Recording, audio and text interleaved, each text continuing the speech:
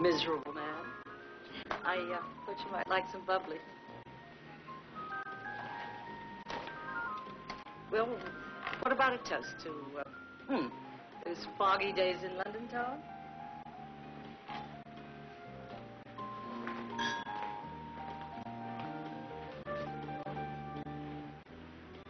Why weren't you this persistent then?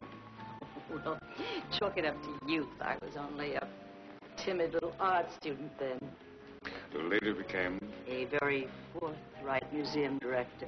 Oh, you have to be a fire breather when you're a fundraiser. But all that's finished now. I resigned last month. Any special reason? Quite a few, but mainly because, well, I just want to take a leisurely look at all the wonders that I've been too busy rushing past to notice. Ever thinking of doing the same thing? Jenny, I appreciate what you're trying to do, and I'm sorry about that. I truly am. Enough said. But you must understand one thing. I can't feel anymore. My emotions are as paralyzed as my legs. Nothing touches me, nothing moves me. But you wouldn't understand that, would you? You live every day as though... As though it were my last? Yes, because, well, I believe that's the way life should be led. You know, I'm not a gambler, and I know I'm on this earth just one time. And, oh, I don't want to waste 1 minute of it. I envy you, Jenny. Tell you what, tomorrow we're going to dock at Mazatlan. Come ashore with me. There's a picturesque old plaza and a mission that was built by... Jenny, please. Oh, come on. Say yes. Just for once. You know, it might get to be a habit.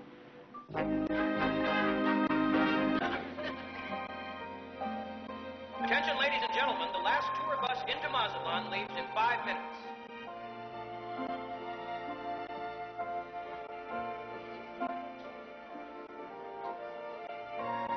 Do you think Mr. Ellis will show up? I'm not sure. Jenny's done about all she can. That's a pretty thick wall he's built around himself. Well, if anybody can do it, your Jenny can. Captain.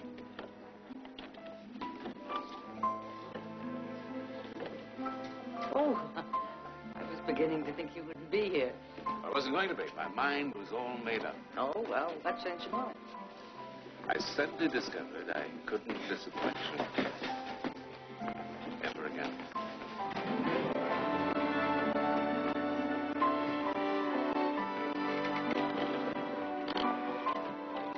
She did it. She got through to him. She's quite a lady. I never met anybody with so much to give. And so little time left to give it. What? Last night, she told me why she quit the museum. She's losing her eyesight, Julie. About 6 or 8 months, she'll be totally blind.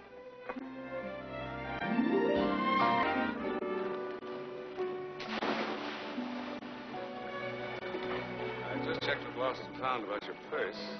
Nobody's turned it in yet. Oh, well, it was silly of me to lose it. Something strange is happening, Jenny. Until today, I had nothing to look forward to. Nothing. Now I suddenly see I may have a future ahead of me. Pretty good start for one day. And Jenny, I'd like you to be part of the future. Understand what you're saying, well, it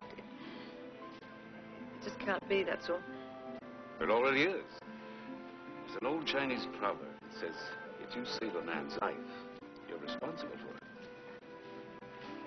You know, I think that it's been a pretty long day for both of us. If you'll excuse me, I'd like to lie down before I've done it.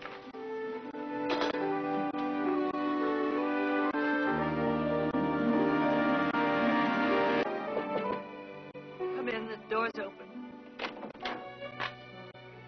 Not coming to dinner? I know. Your old beau was in the dining room, sitting alone. I know, but it's easier this way. You see, Merrill, I'm afraid he's about to ask me to marry him. Oh. Well, is that so bad? Oh, you've seen what his accident did to him psychologically. After a year, he's just beginning to get over it. And now, if he receives an emotional jolt from me, I just don't know if he'll be able to handle it. But what about you, Jenny? Don't your feelings count? I'll tell you a secret, Merrill. In spite of 2 bad marriages of my own, I never did get over him.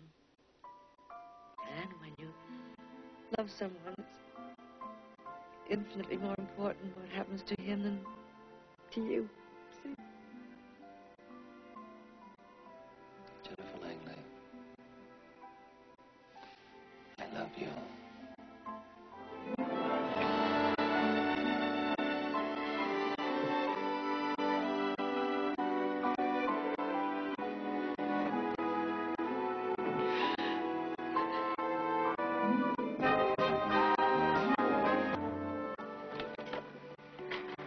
This is where you've been hiding.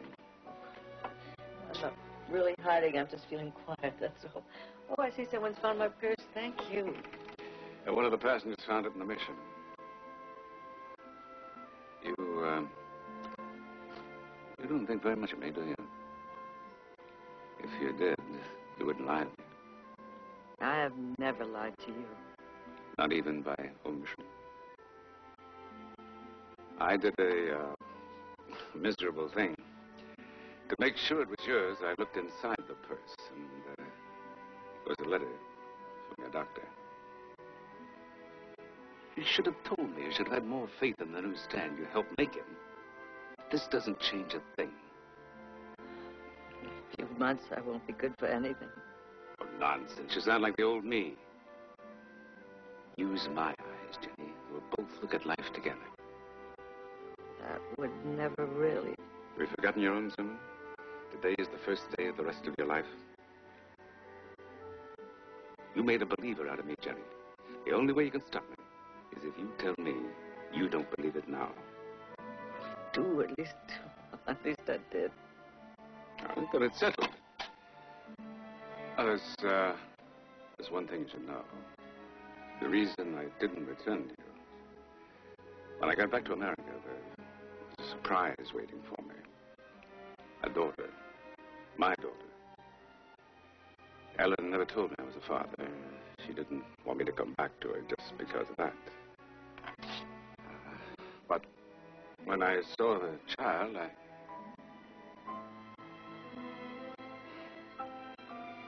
I do love you, Jenny.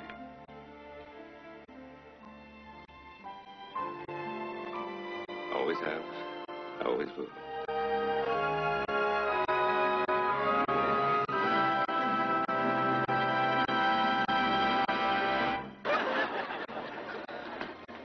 Remember, I expect to see you every year from now on, both of you.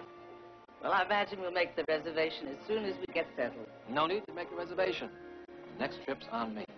Oh, that is an invitation the Ellises can't refuse. Maybe next time I'll be without these wheels.